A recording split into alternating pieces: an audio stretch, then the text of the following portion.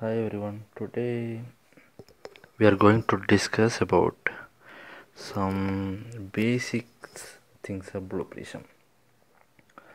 In Blue Prism, in which area Blue Prism would you monitor the content answer work queue?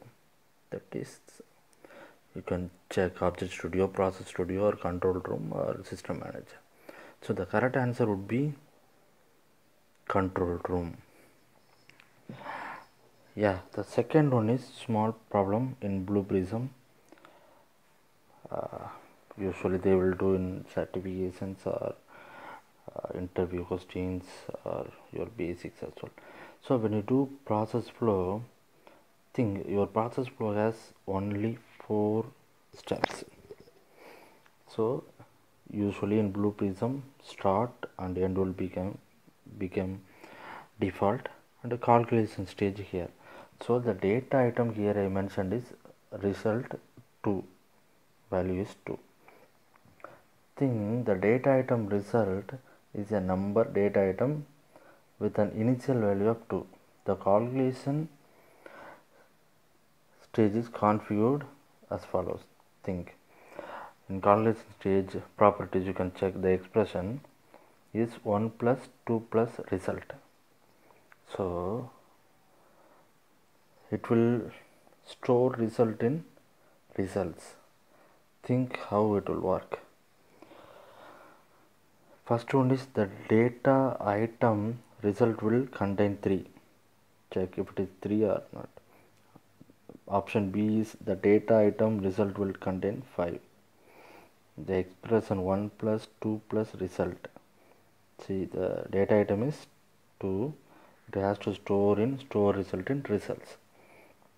C option is the process will throw an exception. The third one is none of these. So how you are selecting here?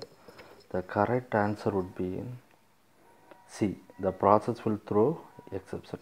Why it will throw exception? It is an invalid data item name mentioned in store result in C. The process will throw exception. Instead of result, instead of result, it has to be result, but it mentioned in results. So because of that, it throw an exception. And today, one more thing I have to discuss with you. Usually navigate stage, which configuration means action item should be used to ensure an already running application is given focus. It means, so you are running one application in navigate stage.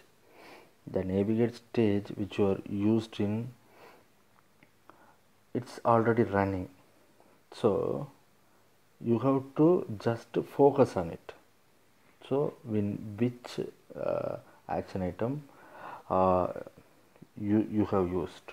So if you want to focus on it, you have to use the activate application action. Thank you guys. We will see next video some more information and all. Thank you so much for watching this video.